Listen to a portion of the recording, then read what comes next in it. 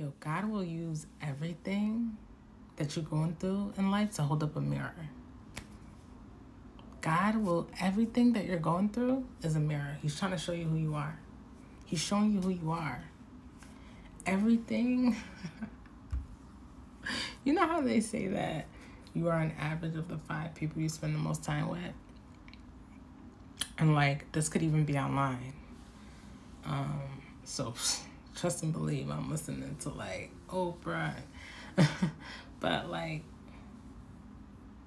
yeah, God is always showing you who you are, even the experiences you go through. Yo, this is a little thought exercise. Think about the experiences that you've gone through. Anything. Like, okay, I'll just give an example. Like, I had got my car broken into. 3 times that happened to me.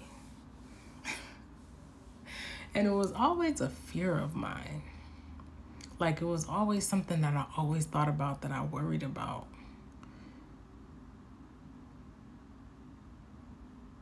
Maybe 4 times that happened to me. Anyway, it was something that I always thought about. And you know what I heard Deion Sanders say recently?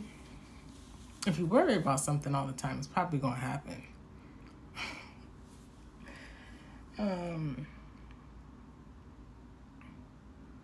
That's true. Like, I want you to think about your experiences in life, like some things that have happened to you.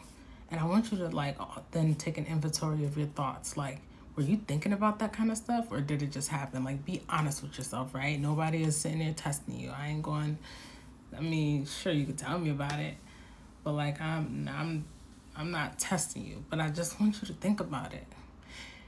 The amount of power that we have over our own lives. So Marianne Williamson, a quote from her is, our deepest fear isn't that we're inadequate. Our deepest fear is that we're powerful beyond belief. When I first heard that, I was like, I heard it years ago. I was like, nah, me? Afraid? Listen, afraid of being powerful? Everything that God shows you is a mirror. Like, the things that you have gone through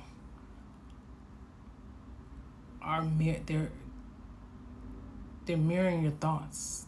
Like, what's happening around you is absolutely a result of you. It's you. Pay attention, yo. I love you.